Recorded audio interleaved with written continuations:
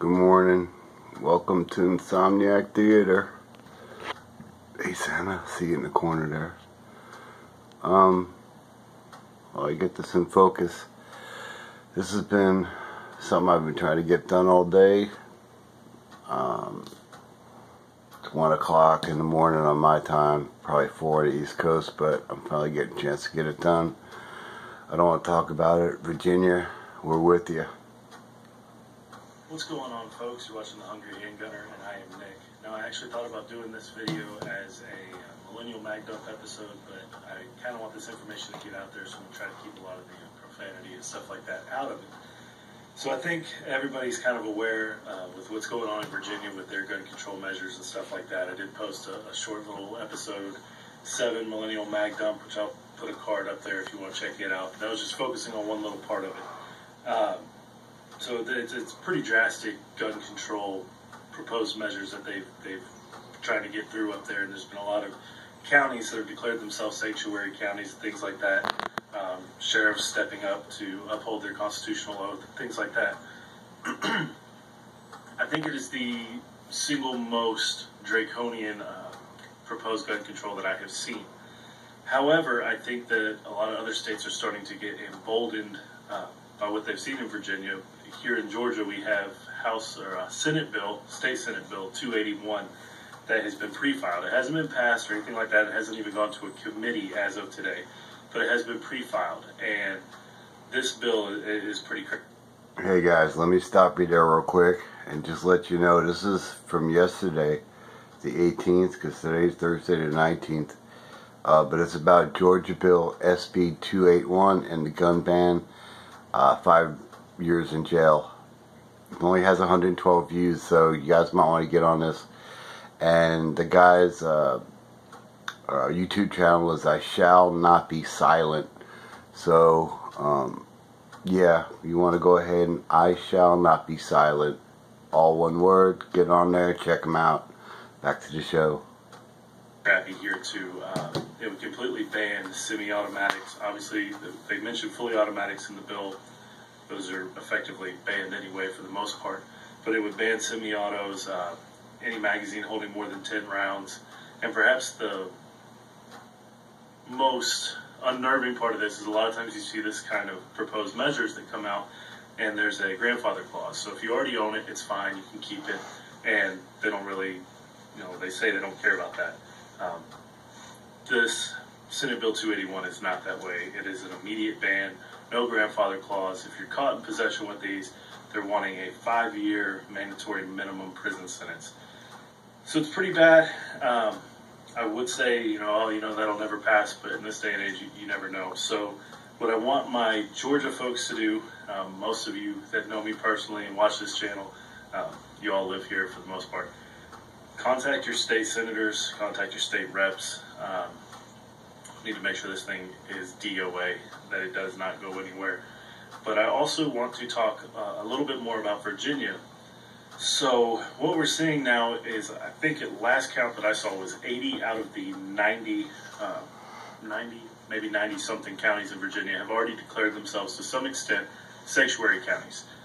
And now the Attorney General has said, well, the law is going to be the law. It's going to be enforced. There's been talk of mobilizing National Guard to enforce it. It's not looking good. So what you have the whole majority of the states saying, yeah, we don't want this. We didn't vote on this. We're not represented in our vote, I should say. And they're still trying to move forward with it anyway. So I think we're at a critical point as a nation with how far we let things go as far as encroaching on our rights. I'm not going to recommend any course of action to anybody on this channel. That's not my purview. But what I would urge you to do is get out, train mentally, physically, spiritually, if that's your thing. You need to kind of be prepared for whatever may happen. These are not good times that we're living in. So anytime you have an elected official that is going to talk down to you and tell you how best to protect yourself, your rights, and your family, all the while being armed by security that we pay for through our tax dollars, that's not a good situation. And on the historical timeline, it's kind of easy to see parallels between the early 1770s and where we're at now. And for anybody that didn't pay attention in history class, it was right before, everything kind of got started that led us to have our own country. So just a little PSA, Virginia folks, know that we're watching. We aren't just ignoring what's going on. We're watching carefully. We're trying to spread awareness, trying to keep it from happening in our states. So you're not alone. If there's anything we can do, don't hesitate to let us know. Georgia folks, contact your state officials. I'm not sure how much good it's going to do, but definitely let them know how you feel about it. Hopefully this bill's DOA and it doesn't go anywhere. So just a quick PSA, no guns, gadgets, whatever, to show you in this video. I think I kept it fairly clean. I may have let something slip. Sometimes my filter doesn't work. So I'm actually going to upload this to Facebook too, so if anybody wants to share it, then yeah, we'll go from there. But alrighty folks, stay safe, keep shooting, train this week, and I'll see you next time. Later. Alright. Yeah, like I said, that guy was I Shall Not Be Silent. Look him up. The next one's going to be coming from, let's see just who's coming up from.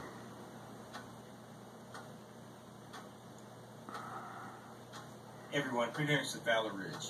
This is going to be another I Shall Be Not Silent. Same guys. They got 3.7 thousand subscribers, so you guys need to get this out there. Alright, Virginia, we're with you. Recently read an article from BearingArms.com. The synopsis of the entire article is that you have a state representative in Virginia who has threatened to deploy the National Guard against communities that have adopted Second Amendment sanctuary resolutions. It includes county and municipalities. This is a threat from an elected official against the citizens of that state, using military force and might and equipment that you pay for with your own taxes to disarm you of your Second Amendment right, recognized in the Constitution and guaranteed by God and given by God. Now we've got a major problem here, because now you have threats, and they're not veiled, they're direct threats. I believe that when representatives do this, they cross the line. This isn't just against the citizens of Virginia. This is against the citizens of the United States of America. And if you think people in Bell County, Kentucky, or Claiborne County, Tennessee, or Lee County, Virginia, are going to tolerate that kind of stuff from happening, you are sorely mistaken. This is no different than General Gage deploying his troops at Lexington and Concord. We're going to disarm you, and we're going to use the military to do it. Tell me what the difference is. One is a decree. It's a decree by Parliament. It's a decree by the Virginia legislature. And if this legislation was so popular, if this legislation was so needed, then why have over 80 counties and municipalities adopted Second Amendment resolutions? Go look at the map. I'll even put a link to Gun Rights Watch, and you can see all the counties there that have adopted such resolutions. There's only 90-something counties in Virginia, and over 80 of them already have adopted Second Amendment sanctuary resolutions. So popularity is not on their side. So in short, what you've got are representatives advocating for up-armored Humvees, APCs, fully automatic weapons rolling right there on Wilderness Road. That's not going to be tolerated. It's not going to be tolerated by law enforcement in this community. It's not going to be tolerated by the citizens in this community. And I want to know if that state representative or the governor of Virginia himself will be at the head of that column. Will they be the one leading that assault? We are living in times where you may not have thought it would ever happen in your lifetime, yet here we are looking tyranny right in the face. We're looking at it just like our ancestors did. And having ancestors that fought right there in Virginia in the Revolutionary War, and not only the militia but the Continental Army, I can tell you straightforward that my ancestors were willing to fight for that soil once, and I'm more than willing to assist the citizens of Virginia when the time should come. This is Visionaries of Valor Ridge reminding you, the lessons that we learn are written on the tombstones of others. We'll see you on the ridge. Alright guys, go to this guy, talking about a Kentucky Democrat.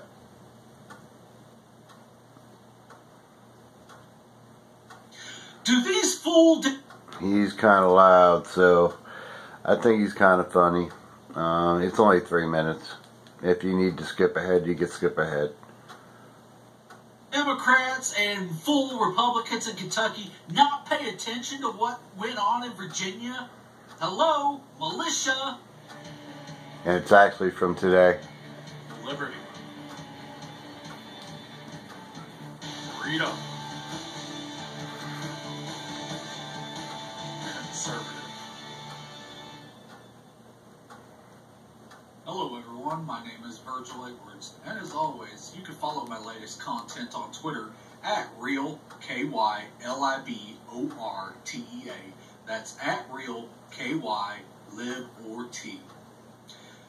What do these Kentucky liberals and Kentucky so-called Republicans think they're doing? Proposing more anti-Second Amendment legislation. Do they not pay attention to the news? Are they not paying attention to what's happening in Virginia? I mean, most of the counties in Virginia by now have already declared themselves to be sanctuary counties for the Second Amendment. They already have militias. Sorry, I keep hitting the button. I mean, Kentucky loves its guns just as much, if not more, than people in Virginia. Do they not honestly think the people of Kentucky, of this Commonwealth, are not going to band together and tell these idiot politicians to go pound sand? Are you kidding me? Pound sand. I'm sorry, but law enforcement in Kentucky's not going to put up with it. Okay? There's not Go ahead and stay tuned, and you didn't go forward. The guy's pretty good. Kentucky National Guard to do anything about it. Not that they would anyway. They aren't going to turn their efforts and guns against their own family and friends. These idiot politicians need to be strung up by their necks. These idiot politicians need to be publicly shamed. And these idiot politicians need to be removed from office to never, and I mean ever, run for office ever again. Because quite frankly, I'm sick and tired of these smug, tyrannical wannabe politicians being too damn comfortable of going out in public, of getting on TV, of sitting in their chambers and pretending that they're going to take away our sovereign natural rights. If you like this video, and I hope you do, please share this. Alright. And here we go with a couple of news clips. You guys in Virginia, you probably see this, but I'm not sure if everybody has.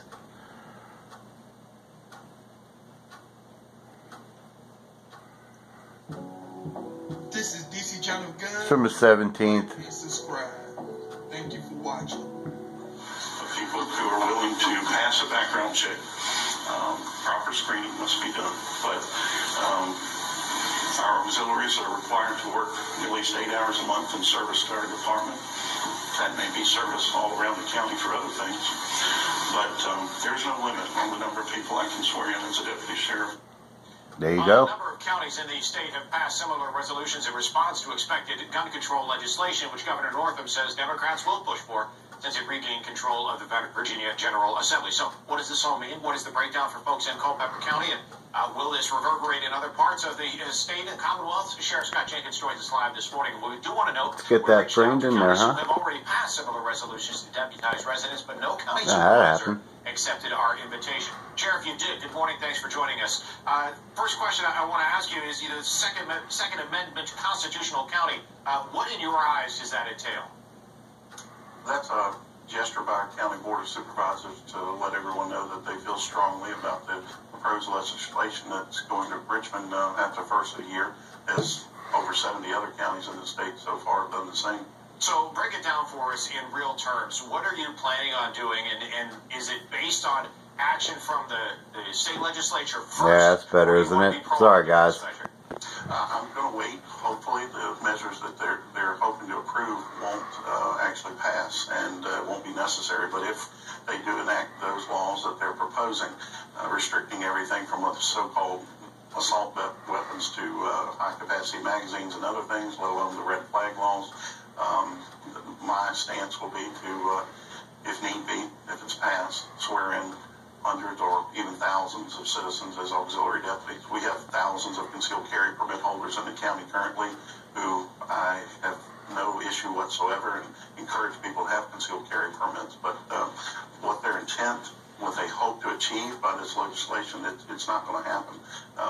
The Clinton air gun ban was a proof of that for 10 years. The statistics don't bear anything to prove that it's going to be effective. So why they're going to try this bill, which is basically that ban on steroids, it's ridiculous. You know, those who don't agree with you, Sheriff, would say based on your comment right there, these certain weapons, the high-capacity magazines, those type of weapons, some might question why those are necessary, especially from hearing that from someone from a law enforcement background. Well, the fact is the law-abiding citizens that possess them for everything from sport shooting, hunting, and other uses are just home defense. Those aren't the people that we're having the problems with. Criminals are going to obtain those weapons regardless of what laws are passed, and it's ridiculous to think that it's going to have any effect on the actual crime. They like to spout figures, statistics on shooting deaths and crime with various types of weapons, but when you really drill down and look at the statistics for what they are, they just don't bear what they say they will. There are others who might say that your job, Sheriff, is to enforce the law, not make the law or make changes to the laws, or, as some might even say, circumvent the law by making changes and not listening to what's happening down in Richmond. So how do you respond to that? I'll be clear about that. I'm not circumventing the law. As a matter of fact, unlike sheriffs all over the Commonwealth of the United States who said they won't enforce laws that are passed, I have been the first, so far I think the only one who has said, I will not say that I won't enforce laws that are duly passed. I said when I originally announced elections have consequences, and this is what we're getting the result of that election. But I do have the legal right to swear in deputies, and that's been the same for hundreds of years here in the Commonwealth for any sheriff. And others might say that might be okay for a handful. And others might say, hundreds or thousands, that sounds like a militia in the making. And others might say, you're picking on the guy. Same citizens that I currently serve and put me in office, and they're the ones that I deserve everything that I can in my power to protect them and protect their constitutional rights. It's my duty. Sheriff, we do appreciate you joining us this morning. One off-topic question for you since you came in from Culpeper this morning. How were the roads? A little icy when we got closer into D.C., but not too bad overall. All right, Sheriff Jenkins, thanks for joining us this morning. We appreciate it. Thank you. This is DC John of Guns. Yeah, it's my opinion that you're a Durka. Same guy John of Guns. from 17th. Thank you for watching. Story we told you about at the top of the hour, hundreds rallying right now for Stafford County to become a Second Amendment sanctuary. Now, this is a meeting that starts in 45 minutes. Victoria Sanchez is there tonight with what this vote means. And Victoria, you know, quite an atmosphere out there. There are a lot of people showing it. This recording has been repeated. Yeah, absolutely. There is only room for 130 people, and I have to estimate that this crowd is probably past 1,000 people, and I'm being told that they're expecting even more to come out. Now, right now, everybody is gathering. Some people will get seats inside. Some people will have to be outside waiting to have their voices heard. We did hear from the chair of the Board of Supervisors who says everyone who wants to speak will be given the chance. Thank you. It's not often a Board of Supervisors meeting draws a crowd with music and food trucks. But in Stafford, gun rights activists say they hope their county becomes sanctuary for the Second Amendment. Make them aware that, hey, we're here, and we're not going to stand for this. Organizer Scott Beaumont says his grassroots effort is an attempt to preempt gun-restricted legislation the Democratic General Assembly vows to pass. Take away my right to protect myself? What are they thinking? That's not freedom. The majority What of the are they group is thinking? for a Second Amendment sanctuary designation, but not all. Do not poke a finger in the eye of our democratically elected representatives who themselves are under pressure to do something about this epidemic of violence. With flags, stickers, and speakers, this group hopes the supervisors stand with them. Giving up my guns is against my religion. Okay, so that's 2 days ago. I got one last one for you real quick. Let me squeeze it in.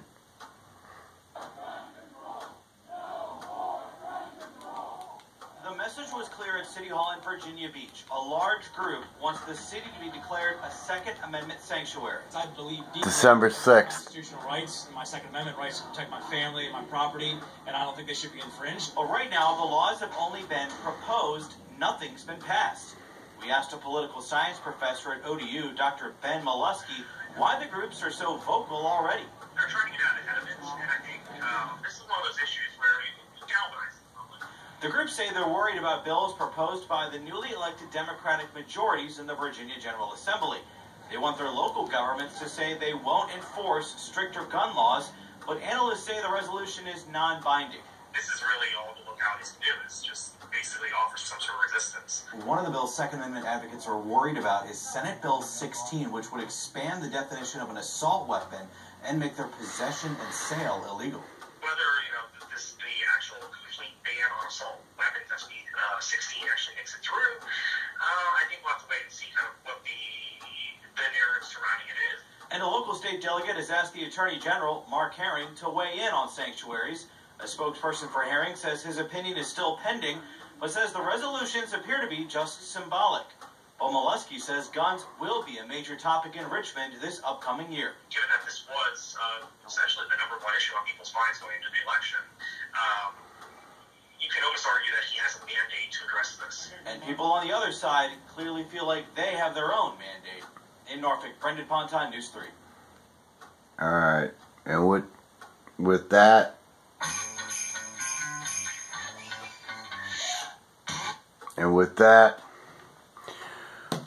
I'm going to put an end to this Insomniac Theater. Brendan, everybody in Virginia, we love you. We're praying for you. Stay sharp. Stay safe. Share this with others. And if you got some stories you want to give to me and I can get it on the video and put it out there, I got a little bit of time. Let me have it. Let me do it. Let's get it done. Okay? Love you. Pray for you always. What am I supposed to say at the end? Oh yeah. Like and subscribe.